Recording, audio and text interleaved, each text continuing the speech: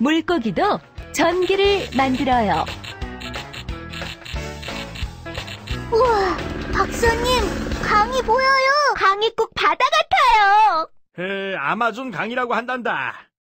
그럼 오늘은 우리 저 강에는 어떤 동물들이 살고 있는지 한번 가볼까? 네, 좋아요.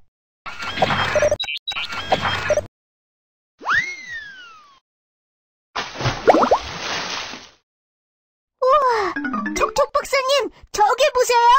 커다란 뱀이에요. 뱀이라고? 어디? 아, 저건 뱀이 아니라 뱀장어란다. 뱀장어요? 그래요, 뱀장어. 뱀장어는 물고기예요. 물고기처럼 비늘이 있고 몸 전체에 가느다란 지느러미가 있어요. 네. 와, 정말 크다. 몸 길이가 2m 정도로 큰 놈도 있지. 네. 근데 2m는 얼마나 큰데요? 어디 보자. 농구 선수들보다 더 클걸? 옳지. 전기를 만드는 전기뱀장어도 있단다. 정말요? 저기 있구나.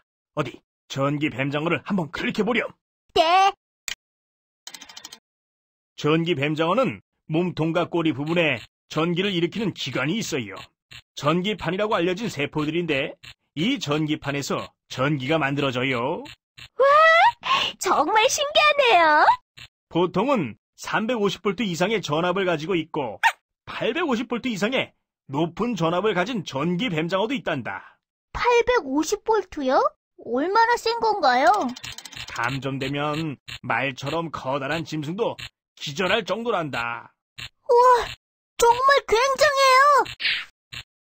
박사님, 전기뱀장어가 우리 쪽으로 다가오고 있어요. 저기요. 에? 그래? 그럼 다른 곳으로 가볼까? 이런, 갑자기 왜 이러지? 박사님, 빨리요, 빨리. 저기요, 바로 앞에 전기뱀장어가